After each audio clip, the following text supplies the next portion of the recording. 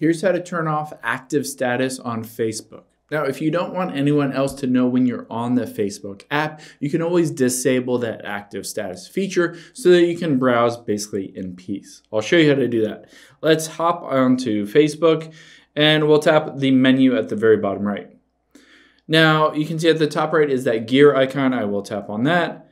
And then if we scroll down to audience and visibility, the last option there is active status. So I can tap on that and it says show when you're active. You won't see when your friends and connections are active or recently active on apps. So this is an opt-in feature. If you toggle that on, then you can see when other people are active as well. So keep in mind this will disable it for you to be able to see when all your other friends are active.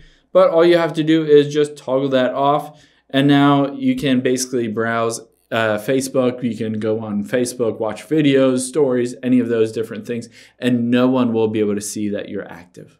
Hope this helps. If you have any questions on that, leave them in the comments down below, and I'll catch you on the next one.